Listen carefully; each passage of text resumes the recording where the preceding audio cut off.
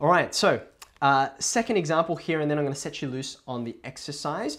This is a rational function like the kind we were looking at yesterday, much simpler than the harder example we did. So can we work out what this thing looks like? Now in this case, again, you've got these options, right? You can have a think about doing this by making the right-hand side equal to 0. So the way I would do that is I would say 2 over x minus 3 take away 1 is greater than 0. I'd look at that. And then I'd say, this thing on the left-hand side, what does it actually look like? Well, I could try and combine these two things into one. I could try and say it's going to be a 2 on x minus 3 take away x minus 3 on x minus 3 is greater than or equal to 0. You could do some algebra here and you could continue simplifying, okay? However, what I'm going to try and do is show you, just like I did before, you can attack this either way. I'm just going to try and draw this guy over here, and then I'm going to look for where it's greater than 1, just to illustrate that you need to have some flexibility in the approaches that you use. So let's think about this for a second.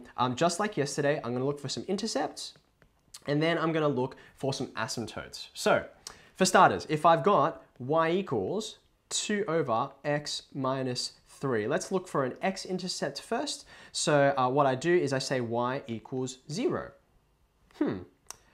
2 over x minus 3. When is that equal to 0? Have a look at it closely. Is there a value that makes that happen?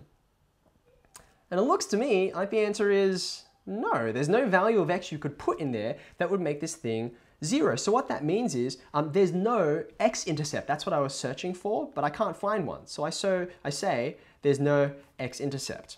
But I'll look for a y-intercept, and the way I do that is by letting x equal 0, and this is much better. I get y equals 2 over negative 3, so negative 2/3, okay? So I'll file that away in my mind, and then I think about asymptotes, as I mentioned.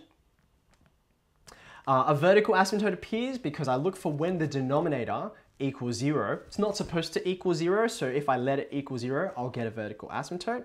X minus 3 is the denominator. Equals 0, so I get x equals, whoops, that's a positive 3 there, so that's going to be my vertical asymptote. And I'll let you go ahead and do your own working to show that the horizontal asymptote will be y equals 0. As you put very large values of x, you're going to approach the x-axis on both sides of the Cartesian plane. All right, so now let's roughly graph this thing. Let's go ahead and put on my intercept. I think I said it was minus 2/3, so I'm just going to call that minus 2/3. That was my y-intercept. There isn't an x-intercept.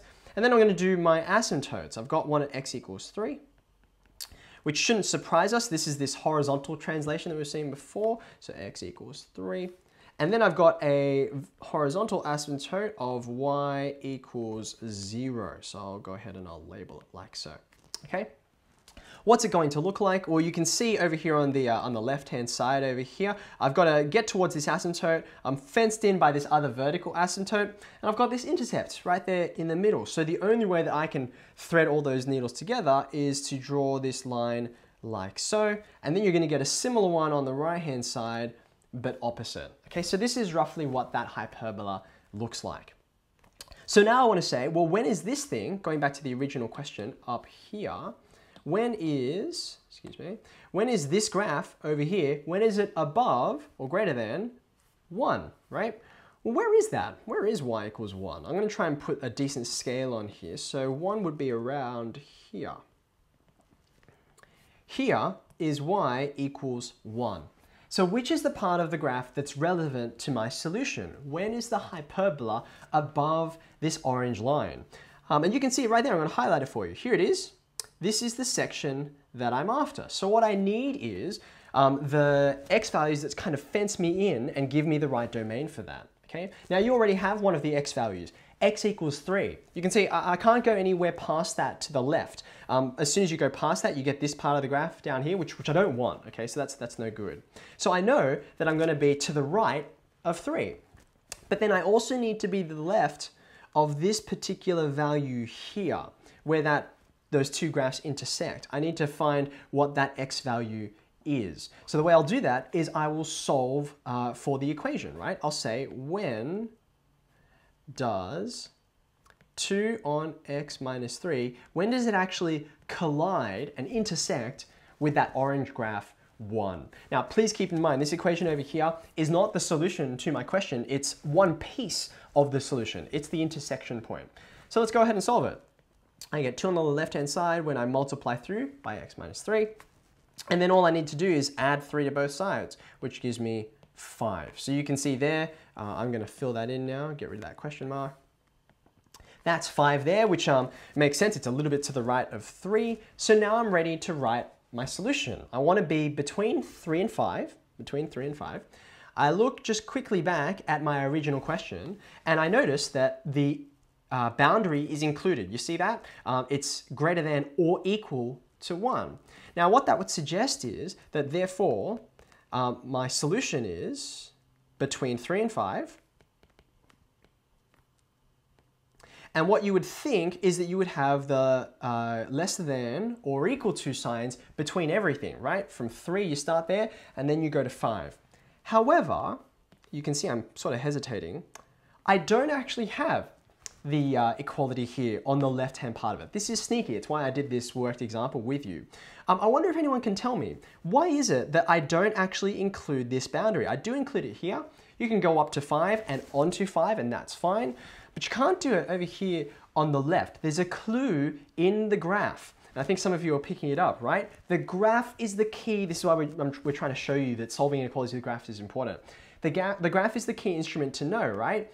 I think Tashi's sort of snuck in and everyone's kind of like, yep, what they said, right? Because there's an asymptote there. Remember vertical asymptotes from yesterday, they come from discontinuities in the domain. Yeah, so they come from places where where the function is not allowed to go. You can't go on to x equals 3, the function just blows up, right? So as a consequence, you can't include the boundary in your answer. You can get as close as you like to it, but you can't actually get onto 3 itself. So therefore, down here in my solution, instead of lesser than or equal to, I'm just going to write lesser than. And I know that's a bit weird. That's a bit sneaky and unusual, but that's kind of why you can see the graph tells you this. It shows you, oh, there's an asymptote there. You're not allowed to go there, so don't include it in your solution.